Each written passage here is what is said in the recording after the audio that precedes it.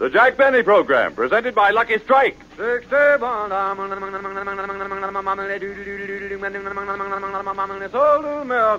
Gentle tobacco, smooth tobacco, tobacco that's deeply enjoyable to smoke, puff after puff. That's Lucky Strike tobacco. Yes, friends, at the tobacco auctions, Lucky Strike buys truly fine tobacco and pays millions of dollars more than official parity prices to get it. And you are the reason Lucky's are so particular to get fine, ripe, mild tobacco. For it takes fine tobacco to give you a fine cigarette. And LSMFT. LSMFT. Lucky Strike means fine tobacco. The kind of tobacco you'll smoke with deep down enjoyment. For it's mellow, mild, from first puff to last. Yes, there's never a rough puff in a Lucky. Surely you want all the enjoyment you can get from a cigarette. So why not smoke the smoke that's famous for fine tobacco, for enjoyment, for taste, for mildness? Lucky Strike. So round, so firm, so fully packed, so free and easy on the draw. Yes, make your next carton Lucky Strike.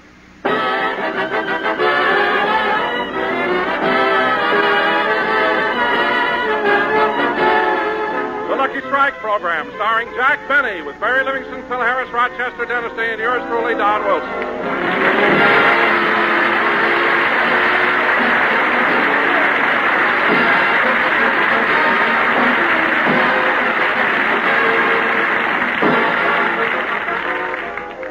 Ladies and gentlemen, on last week's program, everybody made so many mistakes in reading their lines that Jack felt it was necessary to call a special meeting.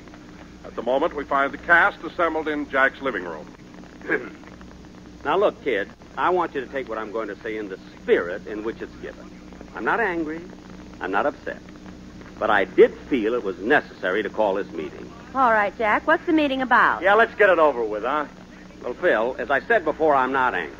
But on last week's program, I never heard so... Dennis, you're not paying attention. Get away from that fishbowl. The last time I looked in this bowl, there were only 2 goldfish. I know. Now, kid... How come there are 3 of them now? Because the first 2 fell in love and got married, that's why. Now, kid... Well, if they just got married, why'd they take in a boarder? Look, if they didn't take in a boarder, the little one is a baby. Oh, yeah, the one on the right is the mother. No, Dennis, the one on the right is the father. You could have fooled me. Dennis, will you do me a favor? Oh, for heaven's sake, Jack. You called us over here for a meeting, so let's get on with it. Yes, Jack. Tell us what's on your mind. I'm trying to. I called this meeting to find out why there were so many mistakes made on last week's broadcast. All right, so we made a few mistakes. Is that a reason for you to get mad? I told you I'm not mad. Livy's right, Jackson. You're burned up, and you know it. I'm not burned up. Jack, there's no reason for you to get so upset. Upset? What makes you think I'm upset? You look like a football coach whose team has to play Notre Dame. All right, you kids can have your little joke. And one couldn't be a star of my magnitude without being able to take a few jibes from his underlings. But, as I said before, I'm not mad. All I want to do... Benny. What do you want now? Are you sure the one on the left is the mother? Yes, Dennis, the one on the left is the mother. The one on the right is prettier. All right, so the father is prettier than the mother. Well, that doesn't make sense. Sure it does, kid. Take me an hour. Phil, be quiet. Okay, Jackson, okay. I'd like to get this meeting over anyway. What kind of mistakes did we make last Well, week? for one thing, Phil, you don't even know how to speak the English language. If a word has over 2 syllables, you don't even know what it means. I may not know what it means, Jackson, but when I speak, I have perfect diction. Phil, as long as you brought that up, I've got news for you. I've heard better diction coming out of the exhaust pipe of a Greyhound bus.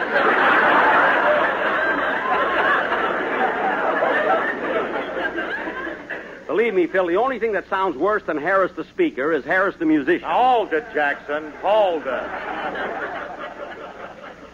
It may interest you to know that I just got an offer to make a guest appearance with Arturo Toscanini. You got an offer from Toscanini? Yes, he wants me to be first whip snapper when he plays mule train. Well, that you can do, I know. Jack, if you're just going to bawl out Phil, why did you call the rest of us? Because you all made mistakes last week. Wait a minute, Jackson. I didn't make no mistake. Oh, you didn't, eh? Rochester. Yes, boss. Open the phonograph and play that record of last week's program. Okay. Now put the needle where I told you to put... Coo, baby. Coochie-coo. Dennis, get your hand out of that fishbowl. Anyway, you're tickling the father.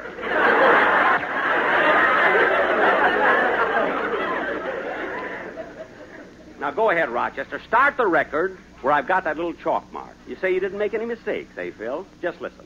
This is the part where we were talking about your picture, Wabash Avenue. Now listen. Well, it ain't exactly retakes. You see, there's a scene in the picture of me singing That's What I Like About the South. Uh-huh. And because of the foreign market, I've been down to the studio dubbing in the lyrics in French, German, Spanish, Greek, Portuguese, and Italian. Portuguese? That's all, Rochester. Did you hear that, Phil? Did you hear that? Portuguese. I thought it sounded cute. Play it again, Roch.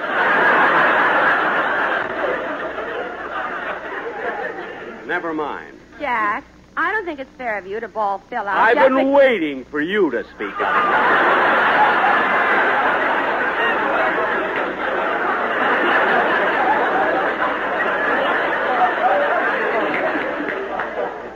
Rochester, put that other record on, the one marked Mary.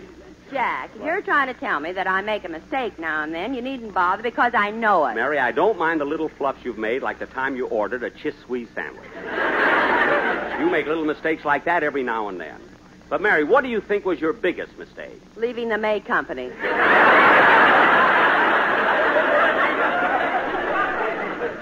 Well, I won't argue that point. If you want to eat and get fat, that's your business. Now, I have a record here. Well, Mr. Benny, are you sure the one on the left is the mother? I'm sure. And Dennis, stop interrupting. I want to get this meeting over with because I have to go to see Ronald Colman on some very important business. Now, look, Mary, you say you didn't make any mistakes last week. Look, I want you to hear a recording of a program we did a few weeks ago. Rochester, put it on where I've got that little chalk mark. Yes, sir. Now, listen, Mary. Mary, all the networks are nice. And it's about time people realize that there's no animosity between them. There isn't? Of course not. Now, take CBS. They even put Johnson's wax on the floors. Jack, CBS didn't put it there. So many stars have come over, they tracked it in on their heads. On their shoes.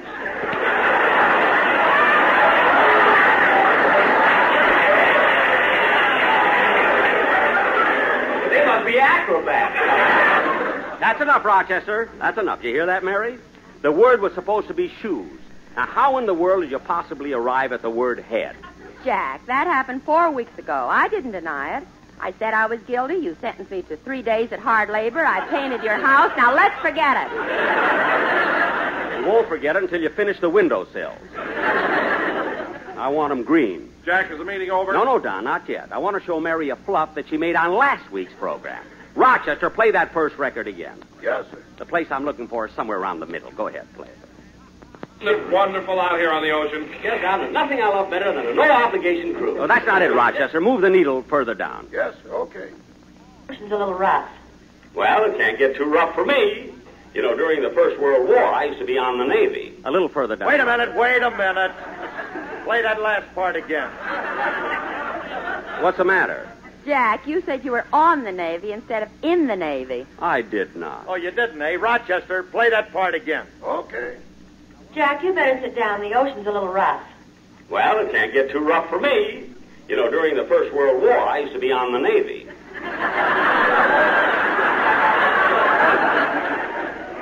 Well, Dad, shall we dance? Phil. Jack, how could you make a mistake like that? Yeah, the one on the right is the mother. Dennis, be quiet. Oh, on the Navy. You know, Jackson, your face is the color of my eyes. Okay, Jack. What have you got to say now? I got this to say. I did not make a mistake. What? I said I did not make a mistake. But, Jack, we heard it distinctly. You said you were on the Navy. I said it because it's correct.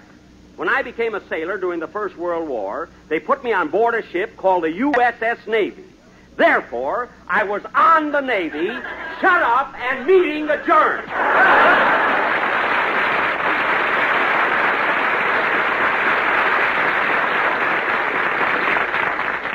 Now, Phil, you and Mary can leave, but Don, I want you to stay. And you too, Dennis. I want to hear your song. So long, Jackson. Bye, Jack. Tell me I made mistakes. All right, Dennis, what are you going to sing? Well, this is an old song, Mr. Benny. It was written by Ben Oakland and Herb Magnuson, and Georgie Jessel wrote the lyrics. Oh, Georgie Jessel. What's the name of it, kid? Roses in December. Good. Let's hear it.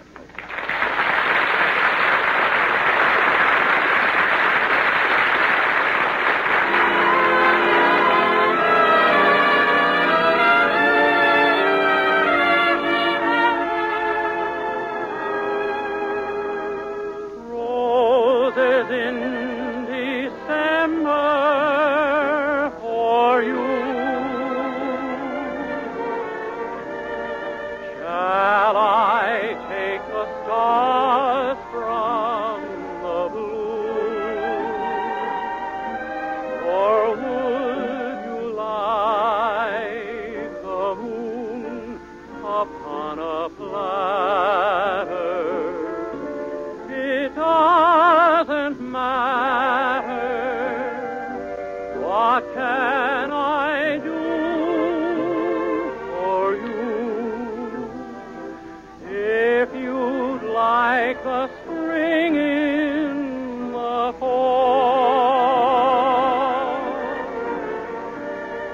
it would be no trouble at all. Give me your love, and I can make the most impossible things come true. Blue shadows never,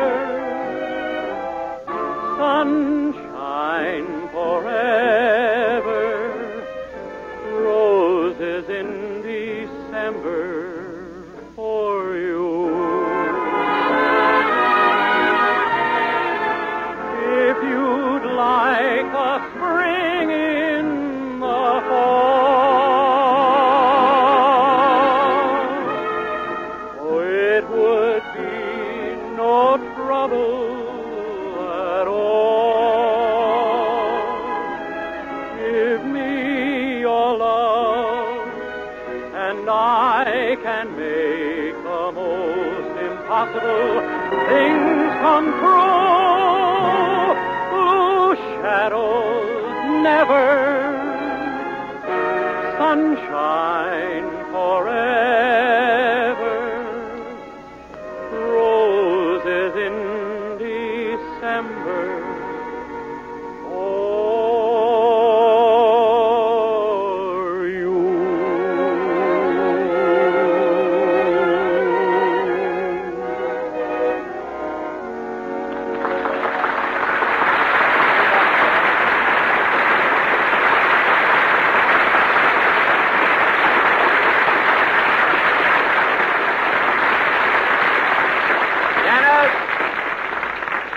Dennis, that was beautiful. I don't know, it seems that lately your voice is getting better and better. You didn't even say goodbye. Oh, Rochester. Jack, you said you wanted me to wait, too. Huh? Oh, yes. Now, Don, the reason I asked you to stay is because I didn't want to embarrass you in front of the others. Well, Jack, what did I do? Every week this season, we've been using the quartet to do the commercial except once. Mind you, only once were you required to do a straight commercial. And the mistakes you made, the fluffing of lines was simply awful. But, Jack, I remember that commercial, and I don't recall making any mistakes. Oh, you don't, eh? You don't recall any mistakes. Just sit down, Don. Rochester, play that fourth record over there and start it where I made that chalk mark. Now, listen, Don. You don't remember any mistakes. Just listen carefully to this. Go ahead, Rochester. Ladies and gentlemen, Lucky's pay more. Millions of dollars more than official parity prices for fine tobacco. Millions of dollars. That's a lot of money. But the makers of Lucky Strike spend it for fine, light, naturally mild tobacco. So when you light up a Lucky, you're always sure of real smoking enjoyment. Yes, when you're smoking the cigarette of fine tobacco, you know you can expect enjoyment and plenty of it. LS-MFT, LS-MFT, Lucky Strike means fine tobacco. Yes, Lucky Strike means fine tobacco. That's the end of the commercial, boss. It is? Why, certainly, Jack. I didn't make one mistake. Well, I guess I was wrong. Thanks for staying. So long. Goodbye, Jack. I could have sworn he made some mistakes in that commercial. Oh, well, it was nice hearing it again anyway. Say, Rochester, I got to run over and see Mr. Colman now on some business. When I get back, have a little lunch for me. I'd like scrambled eggs. Sorry, boss, we're all out of eggs. Oh. Well, as long as I'm going next door to the Colmans, I'll borrow a couple. I'll be right back.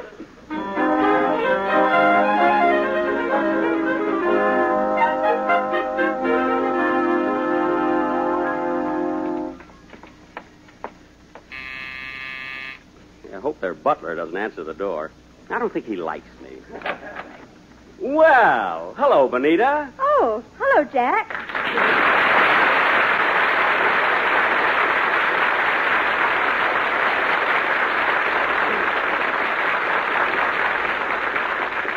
Ah, gee, Benita, you look wonderful. Thank you, Jack. Here are the eggs.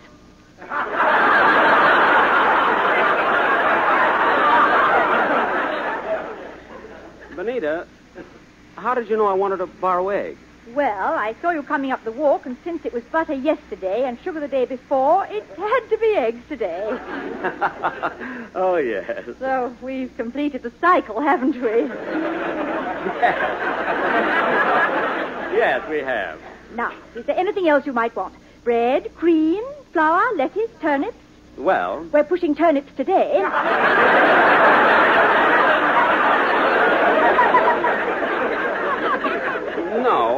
No, just the eggs will do. Well, now, maybe you could use some cookies, cinnamon, jam, jelly beans. Oh, no. I gave you plenty of jelly beans.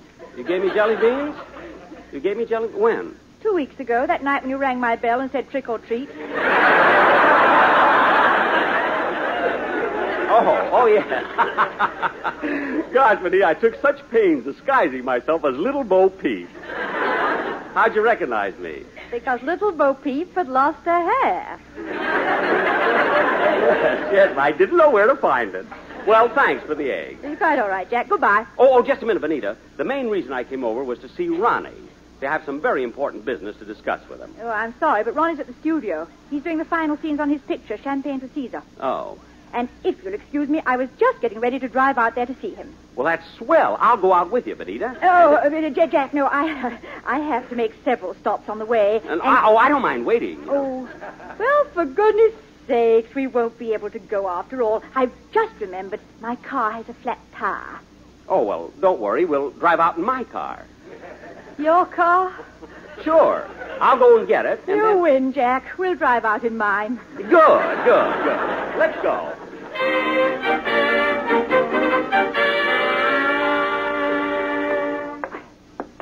Here we are, Jack. Stage 5. Now, you've got to be very quiet in there because... I know, Benita, I know. I've made a lot of pictures myself.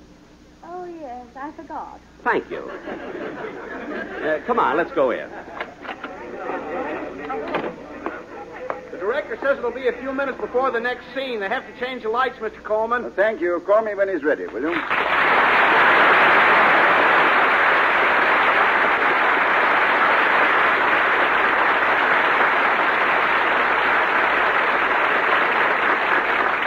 Gee, they got a lot of extras on the set today, haven't they, Benita? Yes. Oh, there he is. Hello, Ronnie. Oh, hello, darling. Only 3 more scenes and I... Hello, Ronnie. Ronnie, how are you?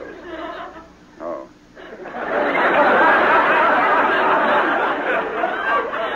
Why, Jack, what are you doing here? He came out with me. He wants to see you on business, darling. Yes. Gee, it's good to see you again, Ronnie. Shake. Whoop. I forgot to take the egg out of my hand.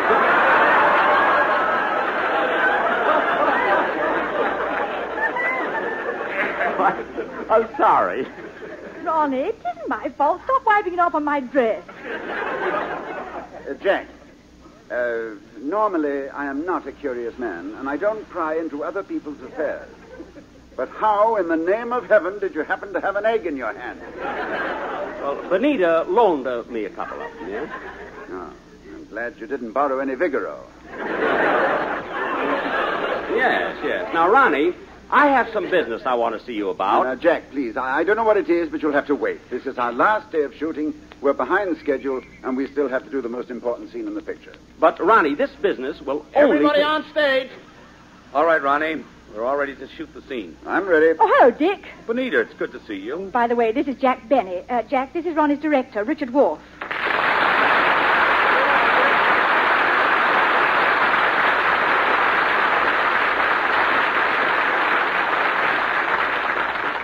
Well, it's nice meeting you, Mr. Worf. It's a pleasure meeting you, too, Mr. Benny. Just nod to him, Dick. Don't shake hands. Don't shake hands. I'll explain it to you later. All right. Now, Ronnie, this is the one we rehearsed this morning. Remember, the main feeling is that you're expressing contempt, not hatred. Merely contempt for your business associates. Very good. And, Dick, don't you think it would be better if instead of sitting, I stood behind the desk? Yeah, let's try it that way. Quiet, everybody. Quiet on the set. Action. Gentlemen, at last I find courage to speak. I can't let this go on without a word of warning. You men are the forerunners of intellectual destruction in America. And I, for one, refuse to see the educational system of this country ruined by silly, simpering... Whoops! Dropped my other egg.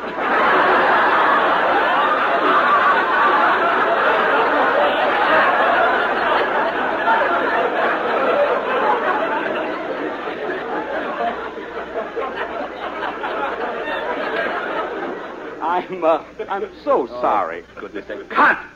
Mr. Benny, would you please... let me handle this. Jack, how many eggs did you borrow? 2. Good. He's out of them, Dick. We can go ahead.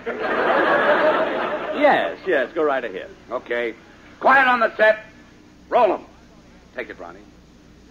Gentlemen, at last I find courage to speak. I can't let this go on without a word of warning. You men are the forerunners... Cut! ...of in... Sorry, Ronnie, it isn't your fault, but I noticed too many shadows in the background. Hey, Joe, turn up the arcs on the right platform. That's better. Now, Ronnie, go through the speech once more with the new lighting. This will be just a rehearsal. Okay. Gentlemen, I have finally found courage to speak. I can't let this go on without a word of warning. You men are the forerunners of intellectual destruction in America. Cut! That was perfect. Now, this one we'll take. Ronnie, try to get a shade more contempt into your voice. All right, Dick, I'm ready. All right, good. Everybody quiet. Quiet, everybody. This is a take. All right, Ronnie. Camera. Action. Gentlemen, at last I find courage to speak. I can't let this go on without a word of warning. You men are the forerunners of intellectual destruction in America. And I, for one... Cut!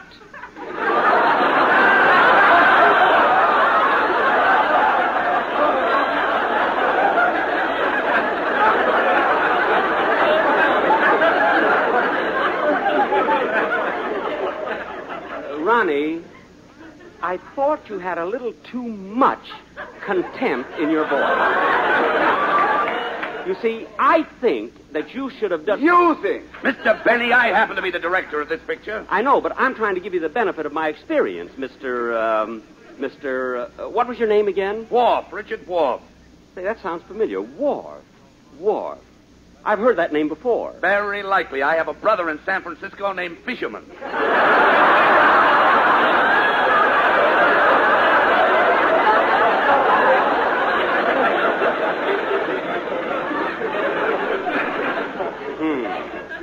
Dick, how could you? I wanted to beat him to it.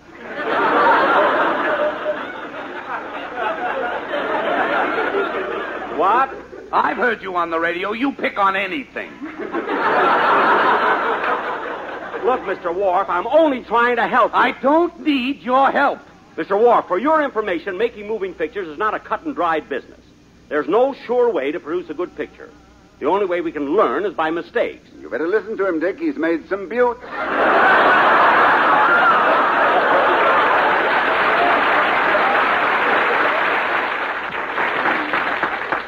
Thank you. Now, look, Benny, if you're going to stay here, you'll have to keep quiet. Now, hold it just a second, Dick. I'd like to talk to my wife privately. Benita, will you come with me for a moment? Yes, Ronnie? Benita, why in the world did you bring Benny out here? But, darling, I couldn't help it. Couldn't help it. Look, we've been married a good many years, haven't we? Yes, dear. And in all those years, we've never had any serious arguments, have we? No, dear. Well, Benita, I'm warning you. If a thing like this happens again, I'm going to pack my Oscar and move back to the YMCA.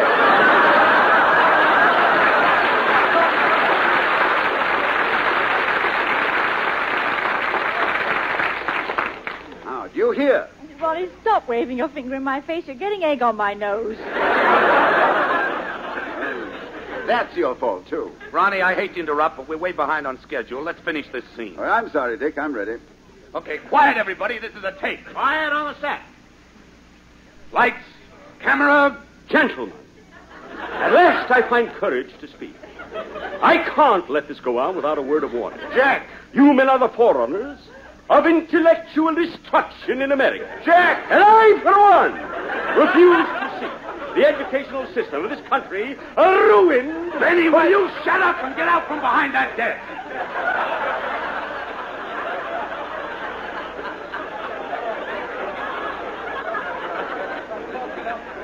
I was only trying to show Ronnie how that speech should be... We don't need your help. For heaven's sake, Ronnie, can't you get rid of this... Schlemiel? Thank you. Look, Jack, I don't mind too much. I'm used to you. But you're new to Mr. Wharf. Please leave the set. But Ronnie, I can't leave now. I came out here to see you on business that's important to you. All right, Jack, all right. You've delayed the picture for an hour. You've ruined 3 takes. You've upset my director and caused me to argue with my wife. Now, what is this important business you want to talk to me about? Ronnie, do you realize that here it is, the middle of November, and you haven't ordered your Christmas cards yet?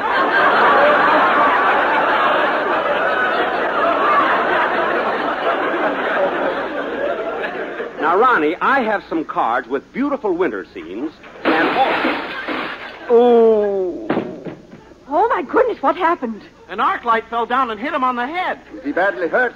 I don't know, but we better work fast. Lights, camera, action! At last I find courage to speak.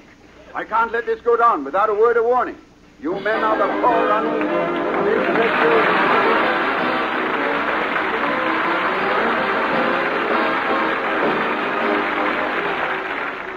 Ladies and gentlemen, help observe the first annual National Kids Day on Saturday, November 19th, and you will be helping the underprivileged children of your community. All funds raised in your city remain there for the benefit of the children of your community. Thank you. Jack will be back in just a moment, but first... Lucky's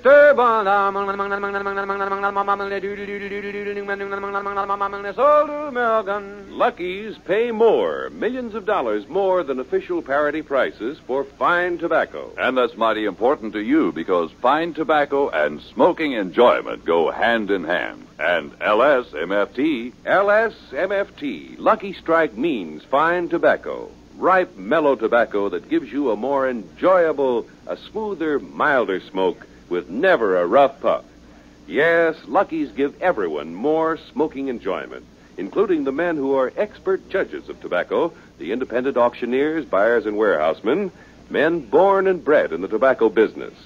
Take Mr. Linwood L. Sturdivant of Lewisburg, North Carolina, a veteran warehouseman. He recently said, "When you talk tobacco, you're talking my language. I've seen plenty of tobacco bought and sold, about 150 million pounds.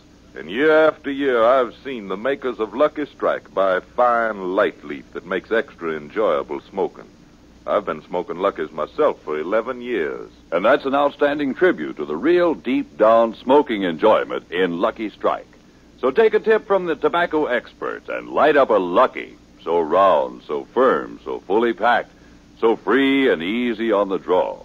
Yes, next time you buy cigarettes, ask for a carton of Lucky Strike. Ladies and gentlemen, I want to thank Mr. and Mrs. Ronald Colman and Richard Wharf for being with us tonight. A little later this evening, I'm going to be on Red Skelton's program. And be sure to listen in next week when we will have, as our guest, Sammy the drummer. Good night. Be sure to hear Dennis today and a day in the life of Dennis Day. Stay tuned for the Amos and Andy Show, which follows immediately. This is CBS, the Columbia Broadcasting System.